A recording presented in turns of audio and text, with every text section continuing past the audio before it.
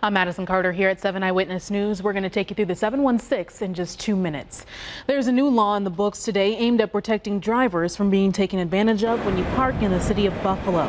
The law focuses on companies that put boots on your car and charge high fees to get them removed. This happens in lots where there are no attendants.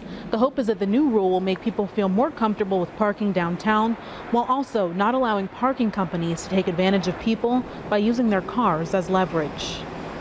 At the end of the day, when people complained, we listened and we made an adjustment. If a person feels they'll never come to downtown Buffalo because they had an experience with one situation, that's unfortunate. It's not something that I can change.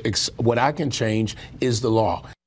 Under the new rules, the charge for booting a vehicle in a private lot that is not a pay-for-parking lot can't exceed $75. Boots must be removed within 1 hour after the request for removal has been made. There also will need to be proper signage warning of booting in the lots. Those new rules will be voted on later today, but they are expected to pass.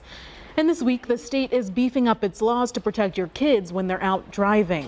Starting Friday, all your children under the age of 2 must be in a rear-facing car seat anytime they're riding in a car.